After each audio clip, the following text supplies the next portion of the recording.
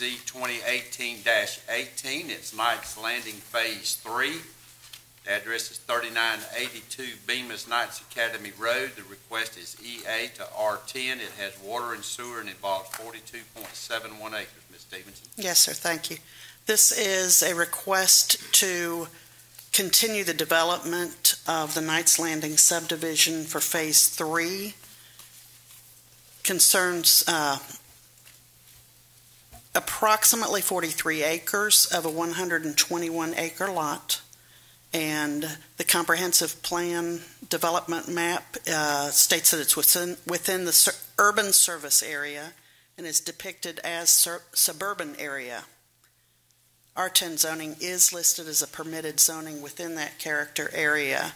Factors for consideration would be the precedent set by the approval of the request for previous phases, the development pattern in that area, the utilization and extension of county water and sewer which are available there.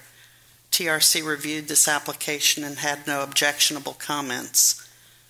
The Planning Commission heard this request at their October meeting and recommended for its approval by a 6-0 vote. Any questions? All right, hearing none, thank you, Ms. Stevens.